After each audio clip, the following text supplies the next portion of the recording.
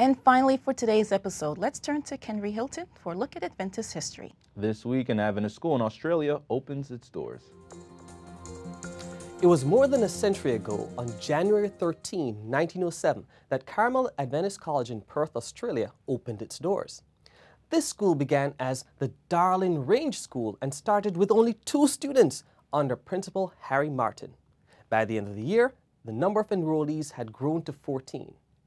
This photograph from the college's website shows the class of 1908, both faculty and students. Principal Harry Martin and his wife Prudence are to the bottom left. Pastor Martin served as both architect and builder when in 1908 the school was relocated to a more suitable location. The building construction projects were assisted by students who worked for about 5 cents per hour. This was one of the jobs available to students at the time, as they were required to balance study with work to help pay part of their school fees. Another job, as shown in this photograph, was making granola to be sold in the city.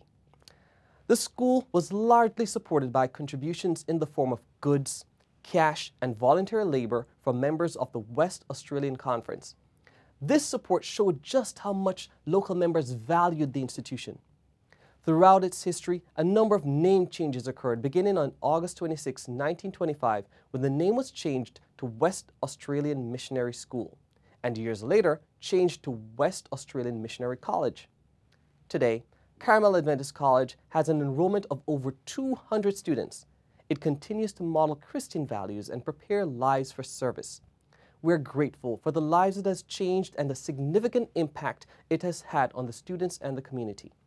And that was This Week in Adventist History.